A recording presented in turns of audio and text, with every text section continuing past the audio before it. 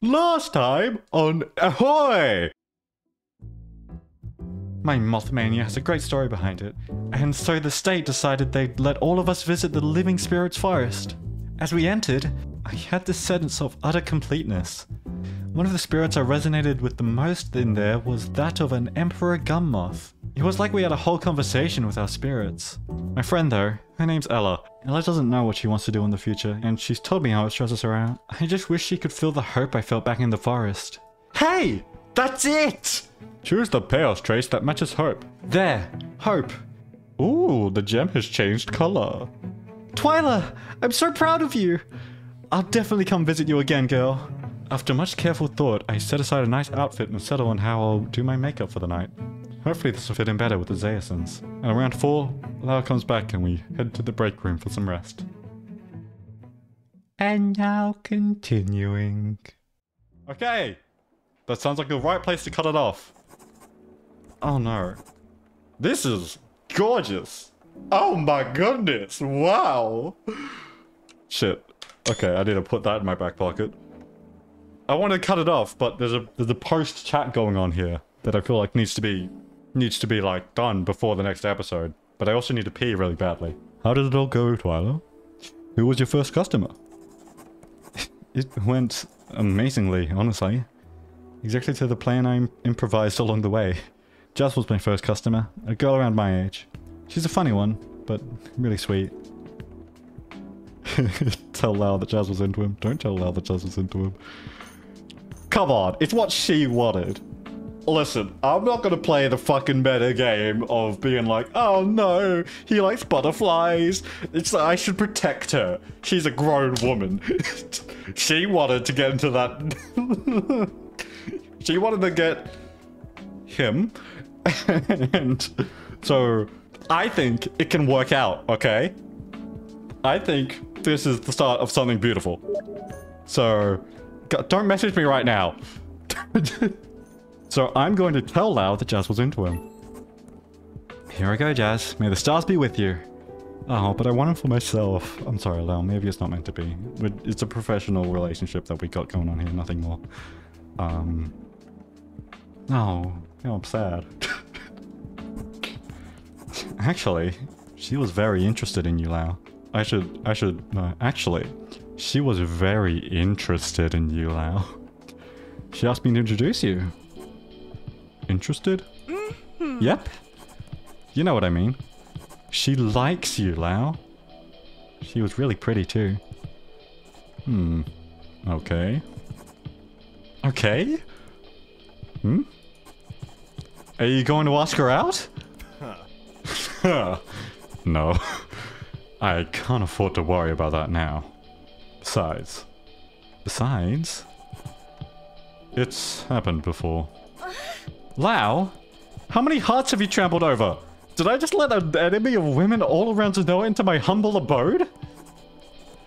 Never mind that. What happened today? I'm assuming the enchantment worked then? It worked. I feel like I did a toilet leaning back. I need to lean back a little bit. There we go. I enchanted hope. Feeling hopeful for one's future, specifically. Interesting. So...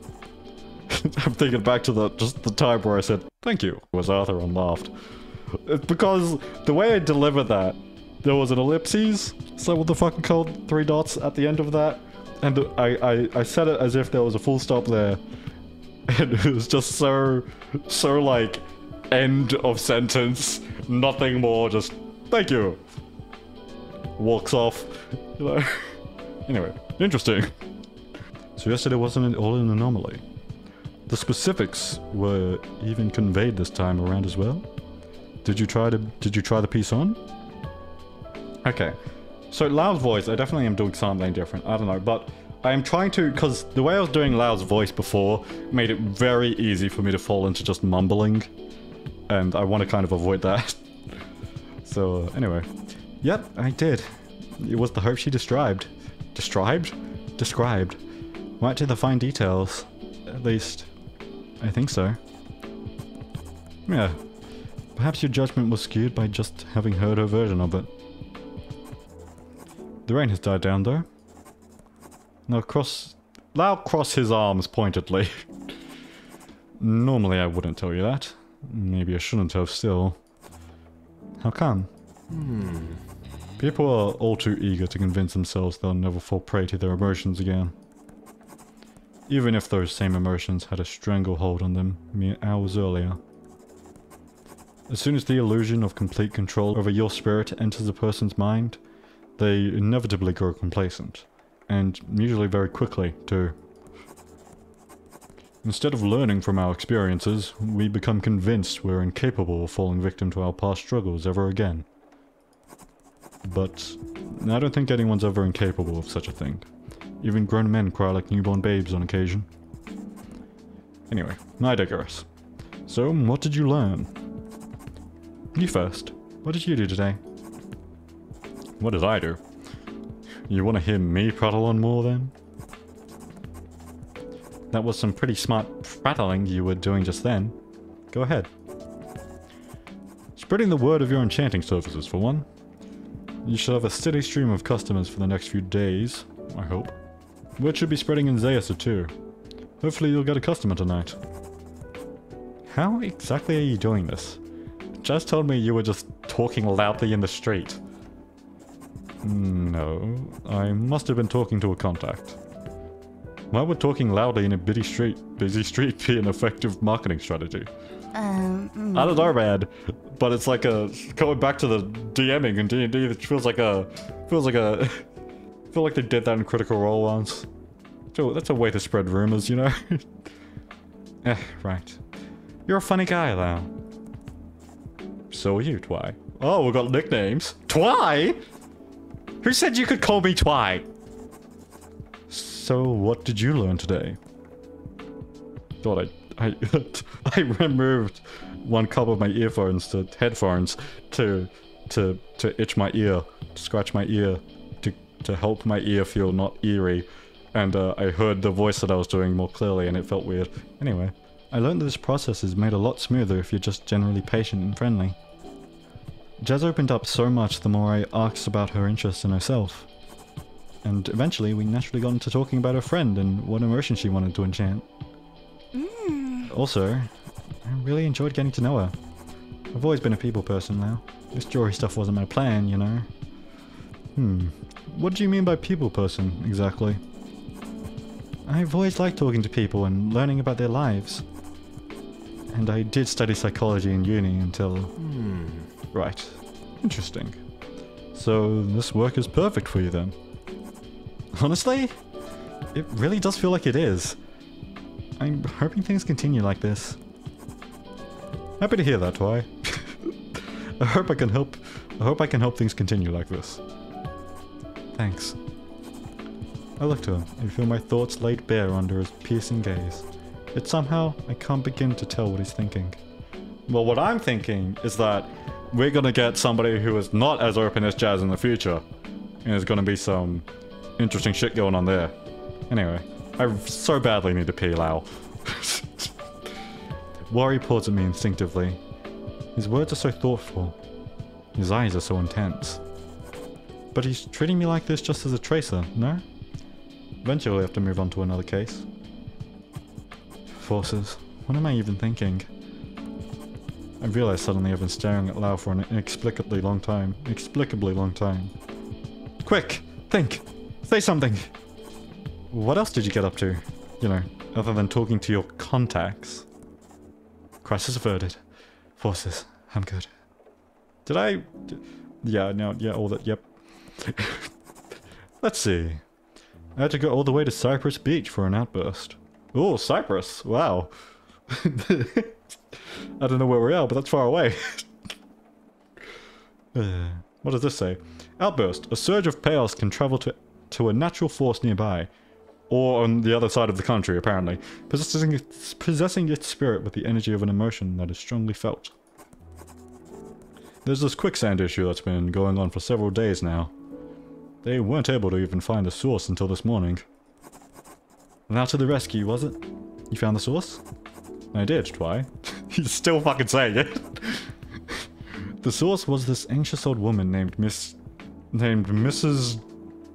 Dukji. living a few kilometers from the beach. She was falling further and further into debt, and the figures were pretty alarming. She said her children would soon come and help her. Seemed like she was trying to convince herself more than me, though.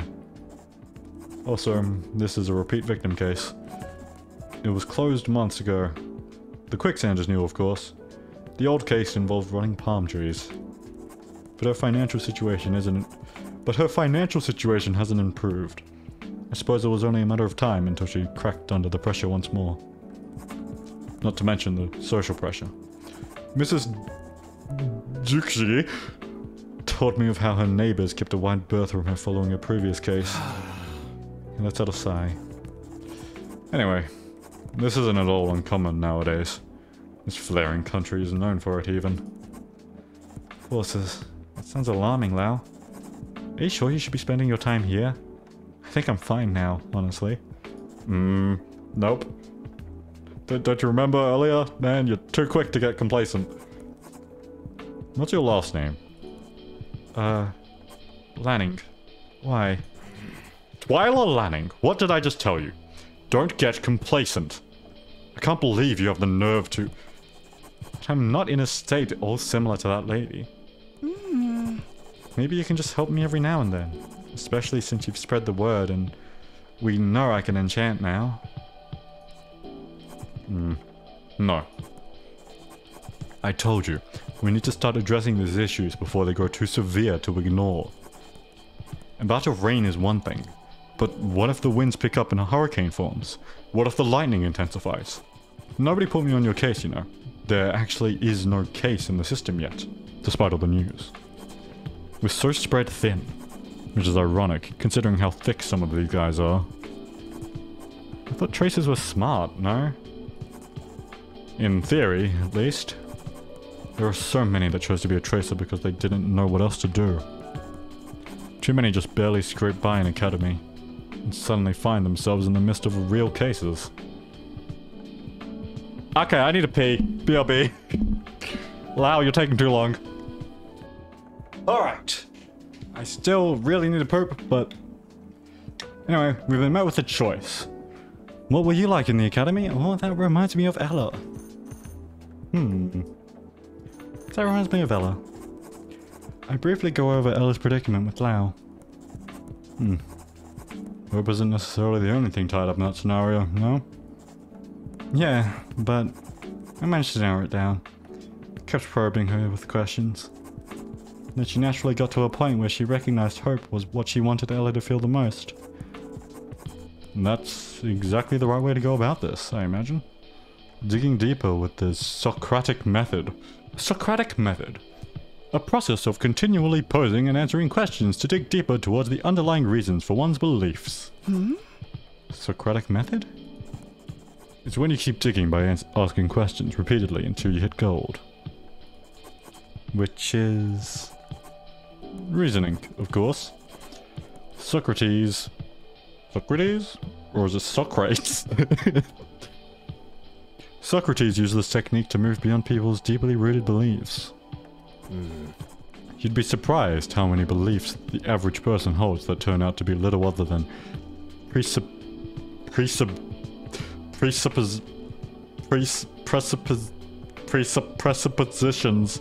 or prejudices. Jesus fuck, I can't read those words. And not all based in reason. Interesting. I'm not sure I was thinking that deeply with Jazz. I was just asking her questions to understand her better, really. That's still sounding like the Socratic method to me. It's a lot simpler than perhaps I made it sound. Either way, it's remarkable how well you've handled this enchanting process. The whole idea is mostly a shot in the dark from me. What? You're telling me you just threw me into the deep end without even knowing any of this would work? As I said this morning, I had a feeling. And now I have another strong feeling about this all. A feeling that you were born for this kind of work, Twyla. I'm telling you. He keeps doing this and it keeps throwing me off. Kind words, cold eyes. I think you may be right, Lau. I think I might just be... Good. Tonight you haven't had a chance to prove that to yourself. But I've got to get going now. Make sure you prepare for the Zayasan clientele. You know they're a little different, right? Yes, I have a new look ready to go. I'm just not looking forward to waking up before the middle of the night. Why, well, why are people like this? I meant prepare mentally, but sure. I suppose that may help as well. Good luck, Twyla. I think you may need it. Try not to get scared by these people. I think, you know, preparing clothing and stuff can help you, you know, prepare mentally. You're putting on different shoes to get into the character. I need to get every hue of you clothing that I can put on whenever I record.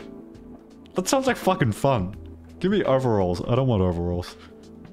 I don't want overalls, but I kind of want them just for the, you know, for the connection. That's not worth it. I don't know how much they cost. Whatever it is, it's not worth it.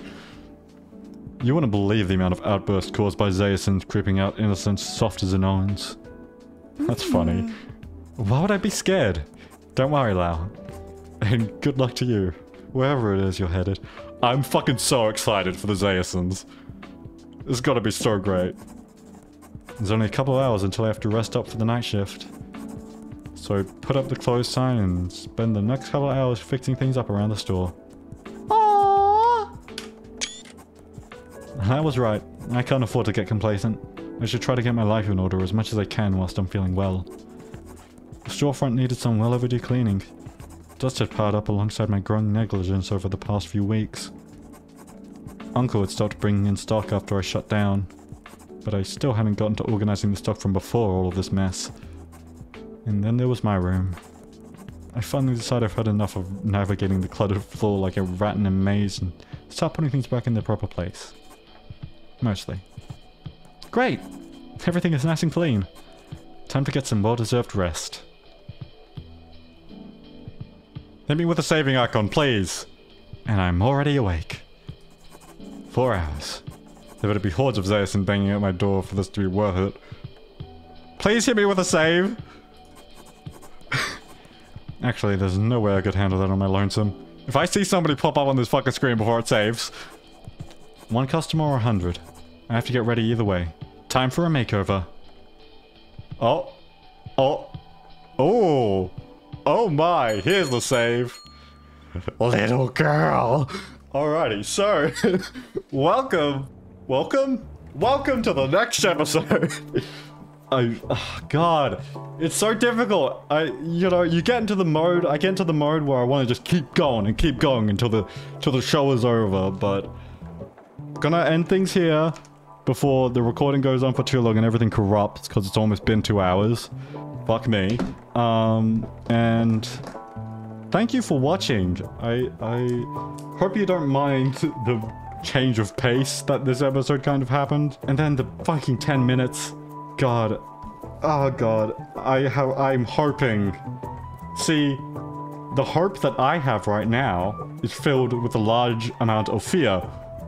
I am hoping that not too much that I cared about got cut off.